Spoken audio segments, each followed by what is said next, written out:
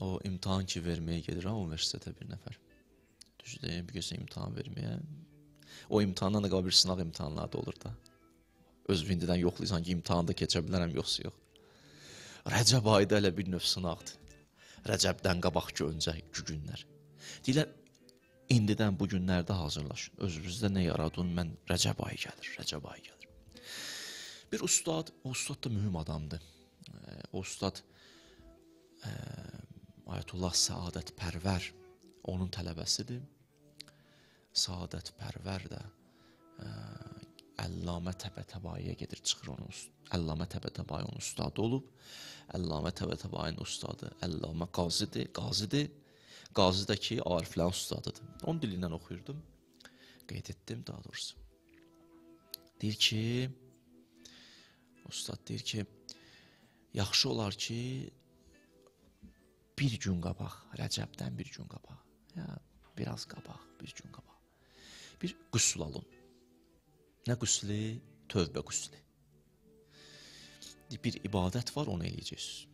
O da Peyğəmbər dedi ki, Zilqədə ayında dedi, Zilqədə ayının 1-ci bazar günü. Belə kim tövbə eləmişsə, belə tövbə eləsin. Düzdür, o gün xüsusi günüdür, amma belə günlərdə də eləmək olar bu ibadəti. Yaxşı. O alim deyir, o ibadət belədir. Tövbə qüsl alın. 1. Sonra dəstəmazınızı alın. 2. 2 rikət, 2 rikət. 2 dənə 2 rikət namaz qılın. Nə yetir? Tövbə namaz qılırsınız. Hər rikətdə Həmd surəsi, 3 dəfə İxlas, Qul huvallah yəni. Bir dəfə Nas, bir dəfə Fələq. Yaxşı. Elə ki 2 rikət, bu 2 rikət namazı bitirdiniz, 4 dənəni. 2 rikət qılırsınız amma. Sübh namazı kimi. Bitirdiniz, 70 dəfə deysən Əstəğfirullah və ətubu ileyh. Bu da qutardı. Sonra bir dəfə deysən La havlə və la quvvətə illa billah. Bu da qutardı. Axırda bir dənə duası var. İnşallah yaxşı olar bunu kəssələr, inşallah yaz şəklinə salsalar. Ya əziz, ya qəffar, ey əziz olan Allah, ey qəffar bağışlayan Allah. İğfirli zunubi, günahlarımı bağışla. Və zunubə cəmi'il müminin, bütün möminlərin günahlarını bağışla. Və müminat, möminə xanımların günahlarını bağışla. Fə innəhu la yəğfiru zunub illa ənd. Günahı səndən başqa kim bağışlayar ki?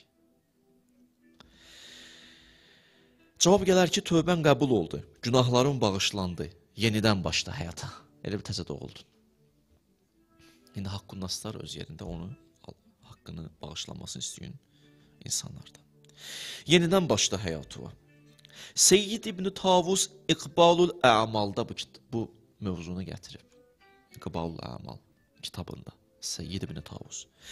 Deyir ki, nə olar bu namazı qılan insan? Aqibət bir xeyr gedər. İmanla dünyadan köçər. Hamı imanla dünyadan köçməyəcək. Bu 1. 2. Qəbri nuranı olar. Qəbr əzabı görməz. 3. Valideynləri ondan razı qalar. 4. Ruzi genişlənər, artar. 5. İndi ruzi yalnız maddi deyil, mənəvi və maddi ruzlar. 5. Allah yalnız onu bağışlamaz, həm zürriyyəsinə, həm məğfirət onun valideynlərinə nazil olar. Həm özünə, həm valideynlərinə.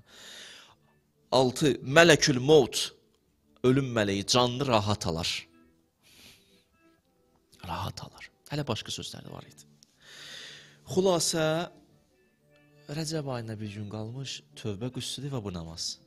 Ustad buyururdu, bu namazı qılın və bu tövbəni eləyin. Hazırlaşın. Rəcəb ayı gəlir. Daha sonra neyini? Deyirdi, ikinci daha çox Rəcəb ayı 30 gün, 10 gündə nə? Şaban ayına 40 gün xüsusi müraqibət eləyin. Demirə 40 gündən sonra nə hiss eləyin? Çünki müraqibət ki, insan eləyir özündə, adətən 40 deyiblər. Xüsusi diqqət eləyirsən. 40 gün çox diqqətli olun. Məkruh da heç eləməyin. Həyat bölünsün, müstəhəb vacib, müstəhəb vacib. Yaxşı, bu öz yerində. Eləyə bilsiniz, neçələnsini deyirəm də. Eləyə bilsiniz, özümə də deyirəm, sizə də deyirəm. Nəsibimiz olsun. 3. Bir dənə dua var, duayı nahiyə müqəddəsə. Həzrəti Hüseynlə bağlı duadır. Məfatihül Cinanda var, Google-da yazsız çıxar. Belədən xahiş eləyərəm mən, yazsınlar, qoysunlar o duanı, kim oxumaq siz oxuyar. Heç olmasa ayda bir dəfə. İmam Hüseynlə bağlı duadır. İmam Zaman deyib bu duanı. İmam Zaman naiblərindən birinə deyib, naib Şeyx Müfidə çatdırır, Şeyx Müfiddən də gəlib bizə çatıb. Həzrəti İmam Hüseynlə bağlı bir duadır. Nağıyeva müqəddəsə. Oxusuz Rəcəb ayında oxuyun. Digər məsələ. Bu ayda ən mühüm sizin fikrinizcə əməl hansı əməldir? Bu duanın bu ayın sədəqəsi var, zikri var, duası var, istiğfarları var, orucları var, namazları var. Ən xüsusi hansıdır? Buyururlar, bu ayda ən mühüm ibadət, demirəm o birlər olmasın, onlar öz yerində, ən mühüm istiğfardır. Əstəğfirullahları çox eləyin. Ən mühüm istiğfardır deyir. Orucları tutun ha inşallah. Mən Rəcəb ayından çox danışmışam maşallah. İndi elə yaz söz Rəcəb ayında neçə tane çıxacaq. Tutun. Amma çox da yormayın da. Baxın görün, gördünüz 30 gün tutsuz yorularsız, şövksüz Ramazana daxil olmayın. Nə qədər tuta bilirsiniz tutun. Öz yerində. Savabları çoxdur həqiqətən. Ramazan, Rəcəb ayında elə eləməyin ki, daha heç oruç tutmuyorsunuz. Xüsusilə də 4-cü günü, 5-ci günü, 6-cı günü hər həftənin. 4, 5, 6 Rəcəbdə tövsiyə olunub. Xüsusilə Rəcəb ayının 1-ci günü tövsiyə olunub. 27 baxın Rəcəb ayı məbəs günü xüsusi tövsiyə olunub. Neçə dənə? Yaxşı. Amma xüsusi tapşırılan ən mühüm məsələ istiğfarda Allahdan bağışlanmaq deməkdir. Hədis deyim sizə. Hədis budur. Bu üləmanın sözü idi, ya, böyük alimlərin sözü idi deyim. Hədisin amma deyirəm sizə. Peyğəmbər buyurur ki, Rəcəb ayı ümmətimin istiğfar ayıdır. Rəcəb ayı ümmətimin bağışlanma diləmə ayıdır. 3 dənə istiğfarla bağlı zikir deyirəm sizə. Bir ayda 100 dəfə. Bölərsiniz də, 5də, bir gündə 10 dənə deyərsiniz, 5 dənə deyərsiniz, ümumilikdə 100 dəfə. Peyğəmbər buyurdu bu zikri deyin. Əstəğfirullah. Əl-ləzi la ilahə illə huvə vəhdə la şərikə ləh və ətubu iləh. Bu bir zikir. Sədəqə ilə bitirsiniz bu zikri. Allah deyir ki, mən də məğfirətlə bitirərəm. Sən sədəqə ilə qutar bu zikri, mən məğfirətlə qutararam. Sədəqə də xüsusi tapşırılıb bu ayda. İkinci zikir, sübh vaxtı və axşam vaxtı, əsrdən sonra deyirlər. Yəni, axşam da yazılmışdı bir yerdə oxudum, axşam vaxtı. 70 dəfə, 70 dəfə. Əstəğfirullah və ətubu ileyh. Sübh, axşam, yəni 140. Əstəğfirullah və ətubu ileyh. Əstəğfirullah və ətubu ileyh. 70 dənə dedin, qutardın, əllərvi qaldırırsan səmaya. Deyirsən, Allahümmə iğfirli və ətubu ileyh. Üzr istəyirəm. Allahümmə iğfirli və tub aleyyə.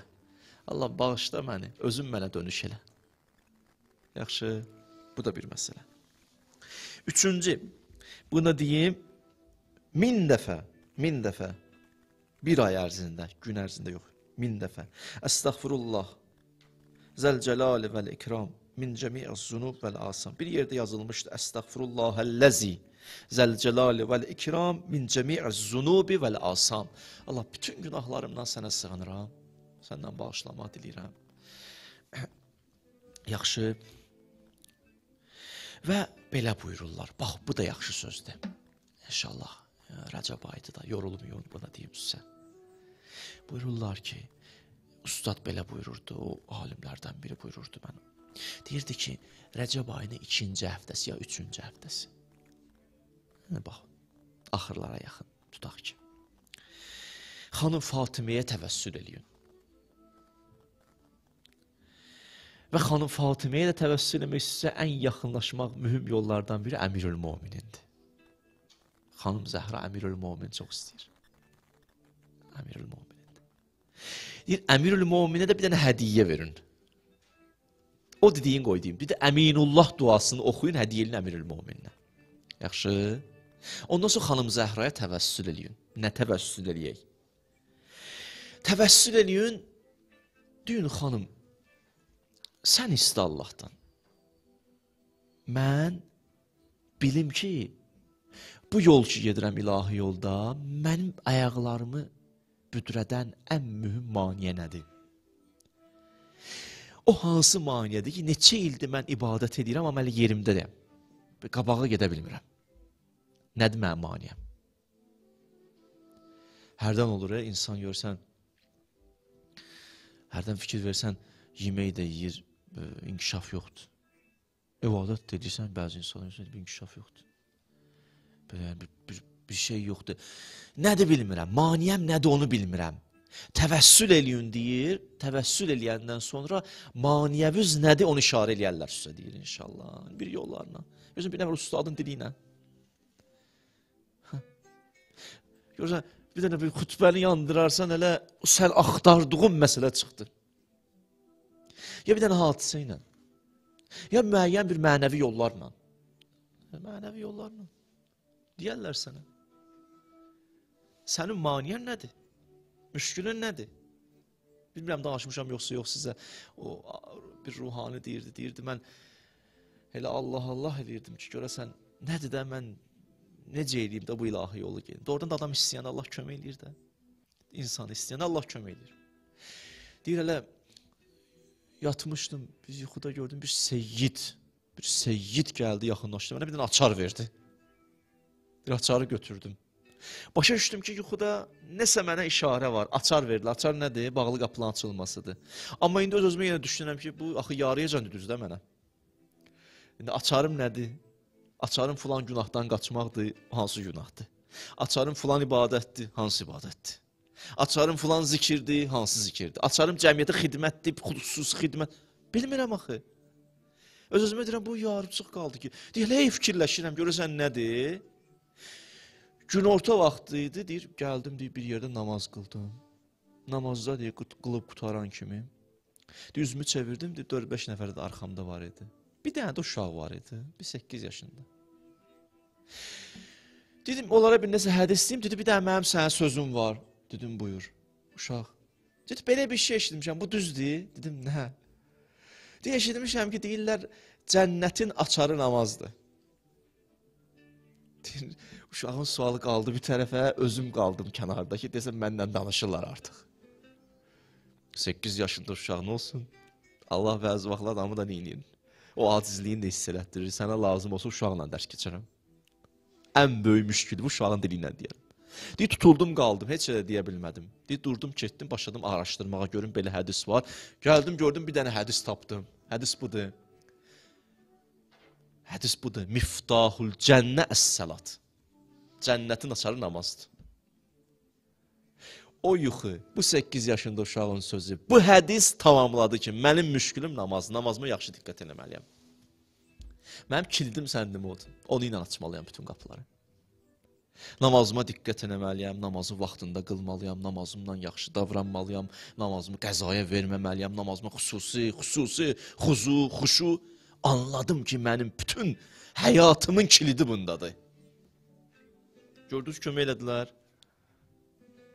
Allah nasirdir. Nasir nədir? Kömək eləyən. Hərdən kömək eləmir, həmişə kömək eləyir.